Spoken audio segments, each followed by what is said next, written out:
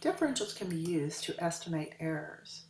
Suppose I have something, a measurement of some sort, and I measure it and I get some f of x. But the actual real value is f of x plus delta x. So I measure radiuses or distances or something, and I'm getting a difference between the exact value. So let's call this right here my exact value.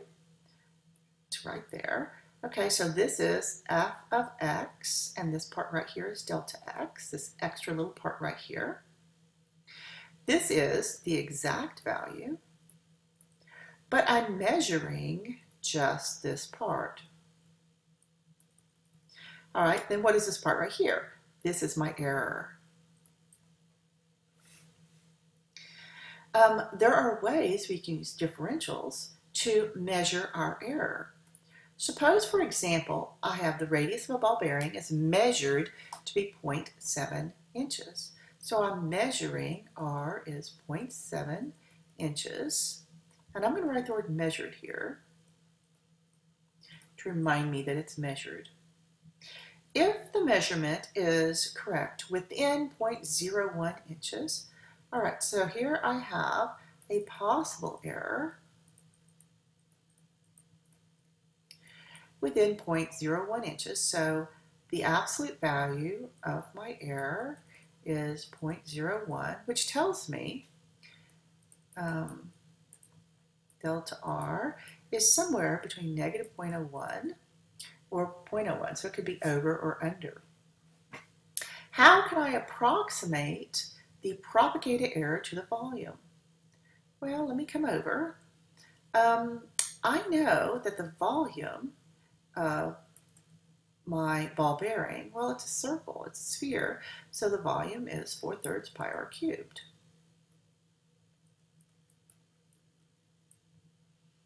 All right, so I know dV dr is 4 pi r squared.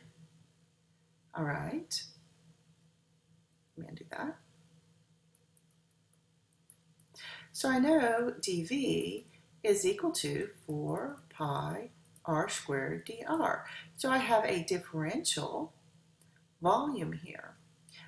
I'm going to make the approximation that delta V is approximately equal to dV. So what does this equal? This equals 4 pi r squared dr. Now, let me plug in my values. This is 4 pi. My measured value of r is 0.7 squared, and dr is plus or minus 0.01.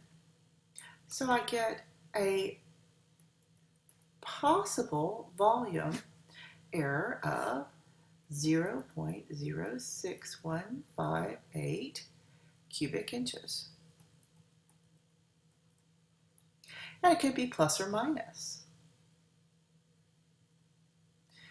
Now we can look at whether this is a good error or a bad error. Now, in order to do that, let's look at dV divided by the actual volume. This is just going to give us a relative error. All right, so dV is 4 pi r squared dr divided by the actual volume, which is 4/3 pi r cubed. So this is 3 dr over r. So this is approximately equal to 3 dr is plus or minus 0.01, and r in this case is 0.7. So this is about equal to plus or minus 0.0429. And putting this in percentages, this is 4.29%. Depending upon your standards, this may be close enough.